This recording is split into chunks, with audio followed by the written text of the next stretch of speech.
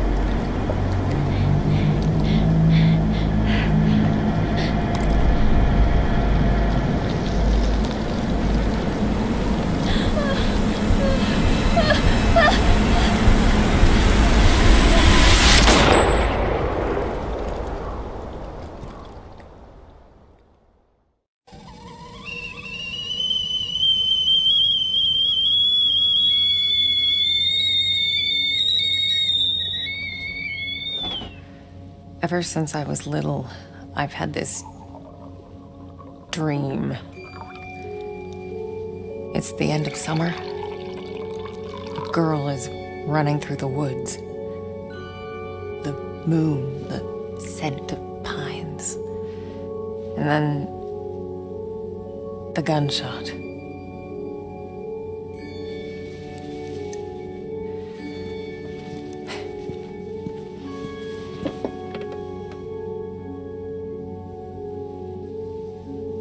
It always felt so real. The blood on my cheek, the cold sweat running down my skin. I'd managed to convince myself it really happened. This scar of a memory. A part of me I could never fully understand. And, well, that wasn't the only part.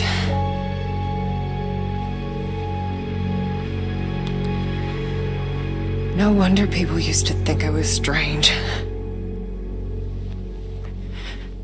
If they only knew.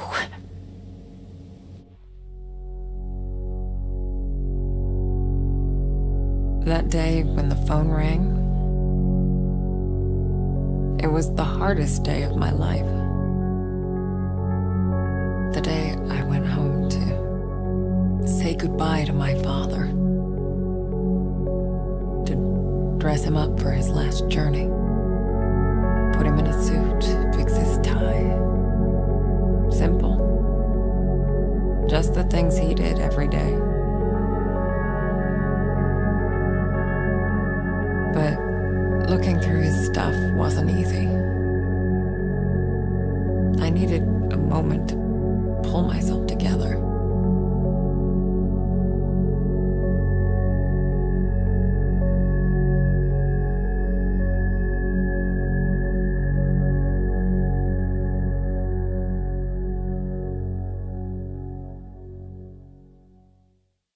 I was almost ready. I just had to find his special tie clip.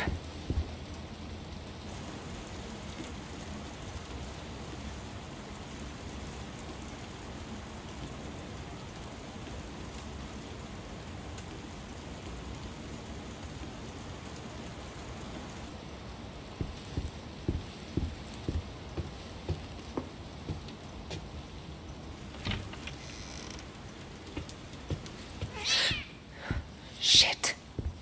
Yeah. Nice to see you too. Jack's room. It's like he never... Damn it.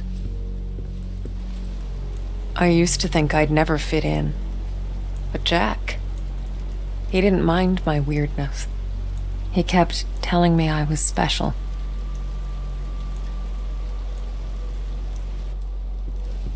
Jack was a humble, religious man. He ran a funeral home, and I'd help out whenever I could. It felt good to be useful. Keep hissing at me. Who do you think's gonna feed you now?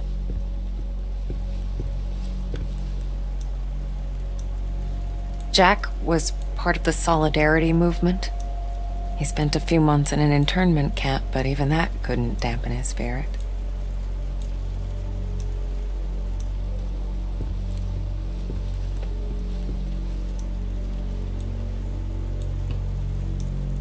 come on, Jack. Where'd you put it? Okay. Let's do this the other way.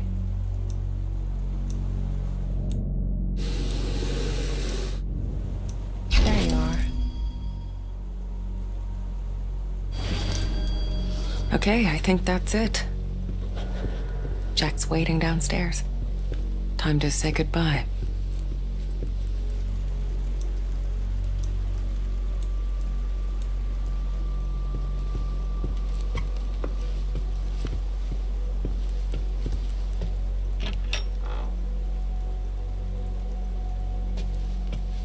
Weird to be back in my old room.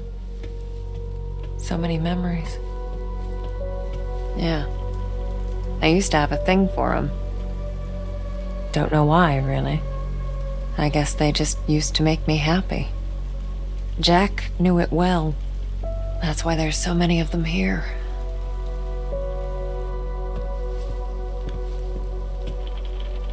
Kids from the orphanage.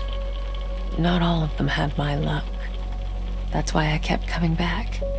To play. To take care of them. To listen. That was the least I could do. Spirits. There was a time I'd try to run from them. To ignore their calls. Matthew was the first one I helped pass on.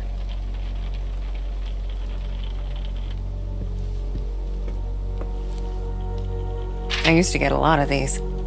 To me, they were like trophies. Badges of honor for doing the right thing. Jack wasn't too amused, but he did his best to cover for me. I kind of feel bad for making him go through all. My oldest family heirloom. As a kid, I'd show this to people just to freak them out. I'd usually say something like, "Pretty sick, huh?" I was such a dork.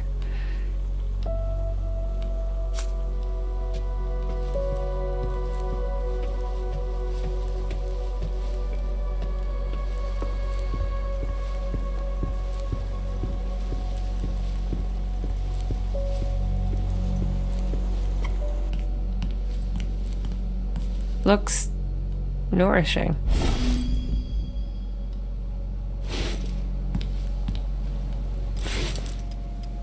Here you go. What's your face? Glad to see you're still kicking around.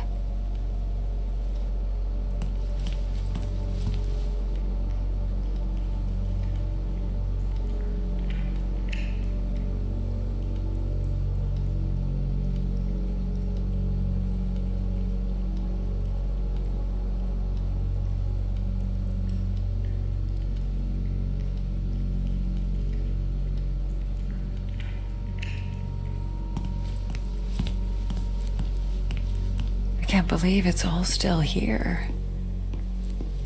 Oh, Jack.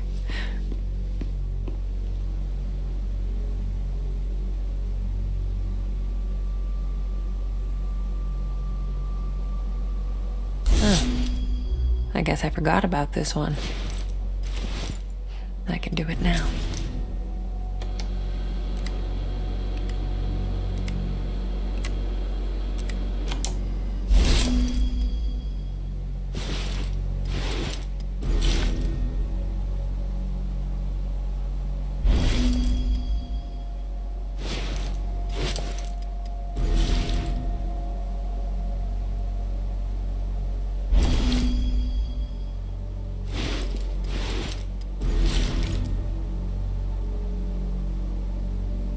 That was the last photo I took of you, Jack.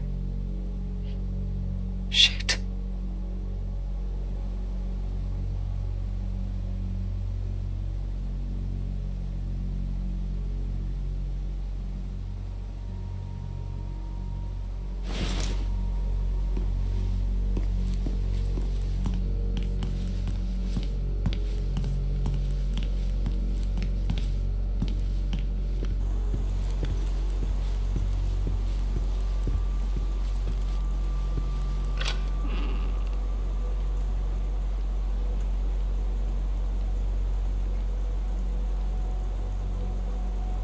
We lived upstairs from Jack's funeral home. It wasn't as weird as it sounds. Besides, if it wasn't for that, I may never have learned to use my powers.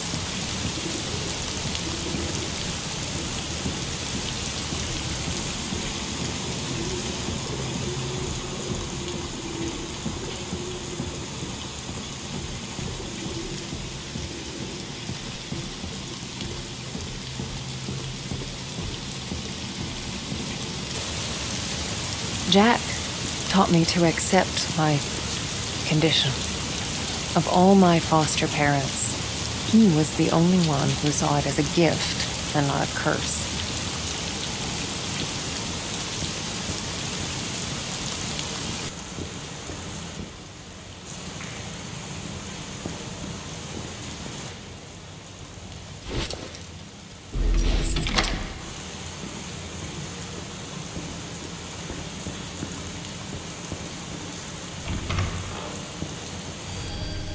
Jack's in the prep room.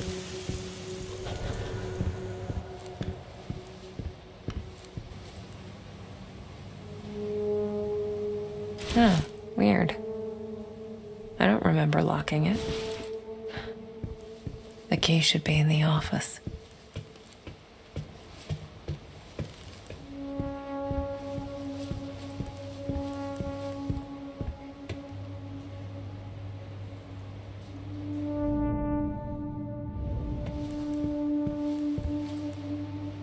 Here it is.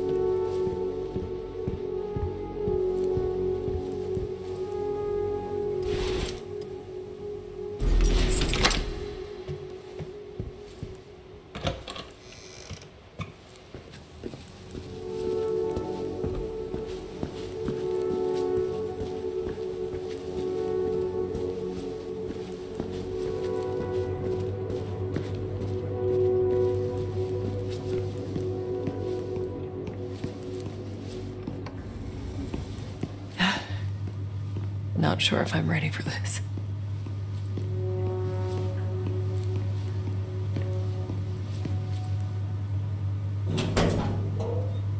Hey, Jack.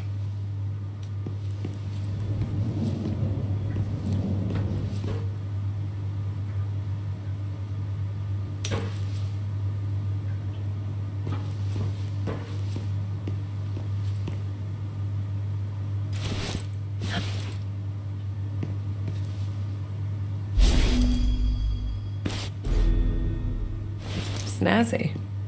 You wouldn't have it any other way.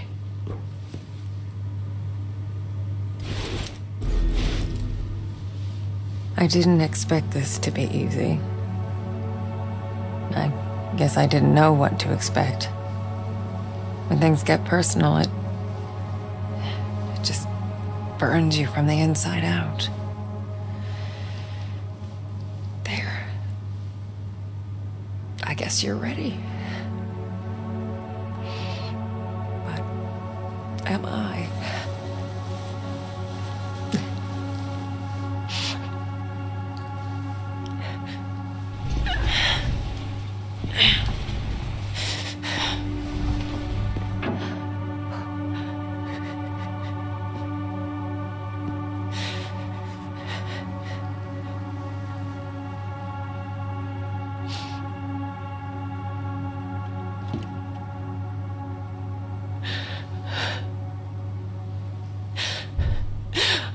Oh, can't you people read? The sign says closed.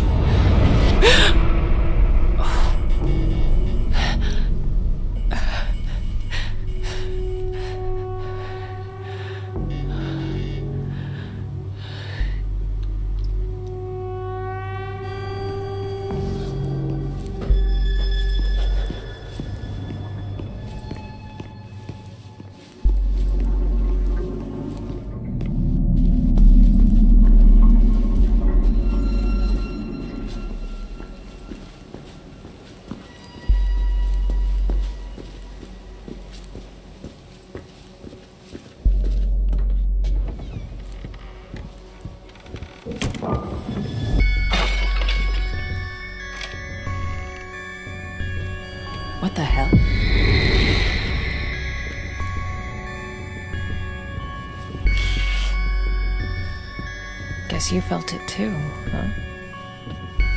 And then it happened, as it did so many times before, just when I thought my day couldn't get any worse.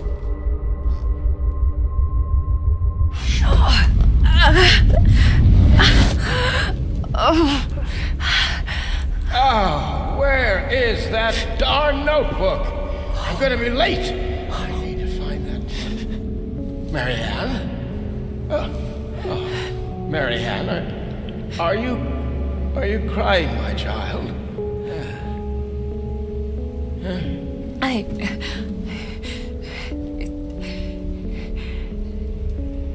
It's fine, Jack.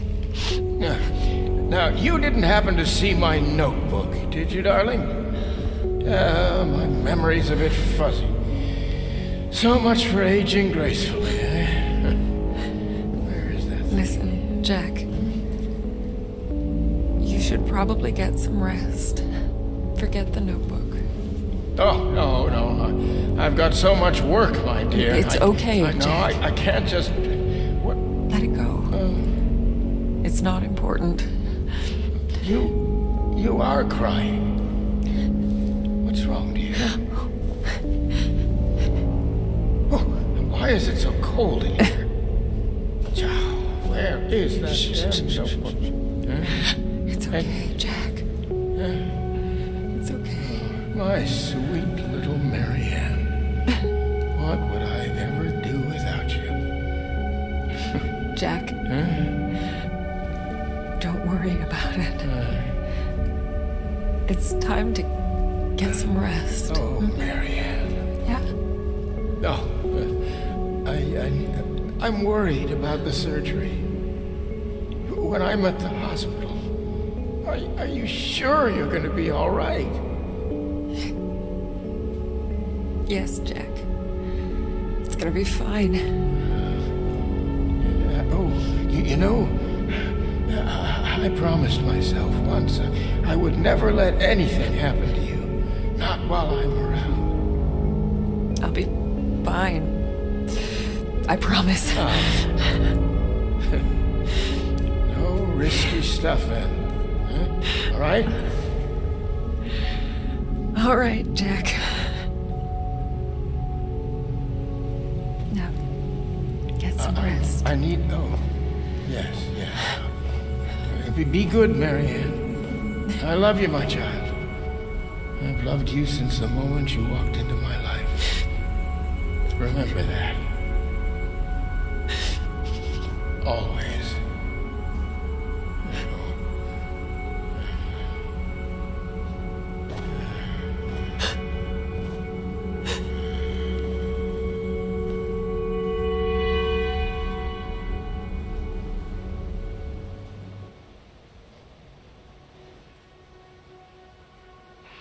Most people would give anything to have that opportunity.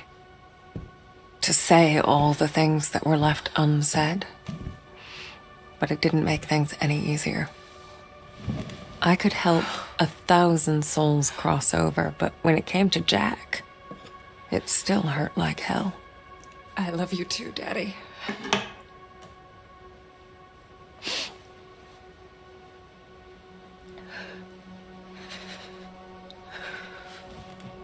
I used to think everyone saw the world the way I did. Divided.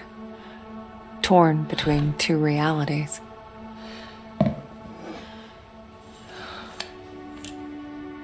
But no. I was the only one.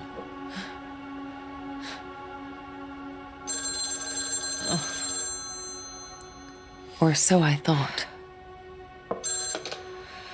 We're closed. There's another funeral home across town. I can give you the number. Marianne. Who is this?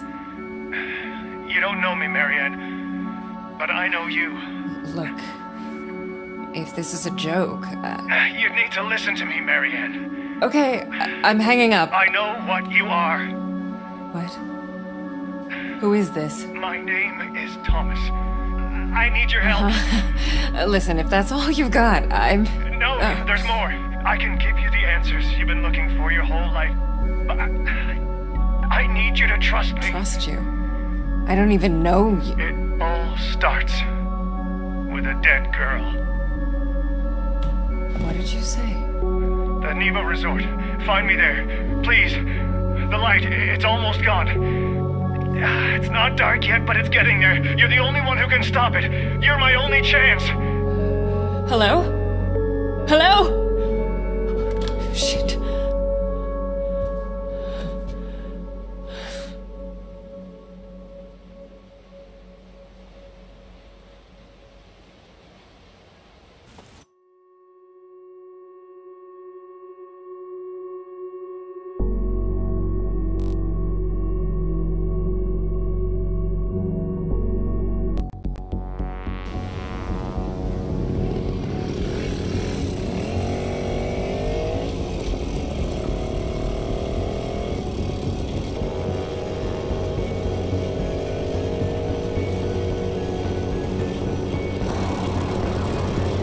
And off I went, on nothing but a hunch. A call from a complete stranger. But I'd learned to trust my instincts, and there was something about this guy, his voice. Felt like I should know him. Either way, he sure seemed to know me.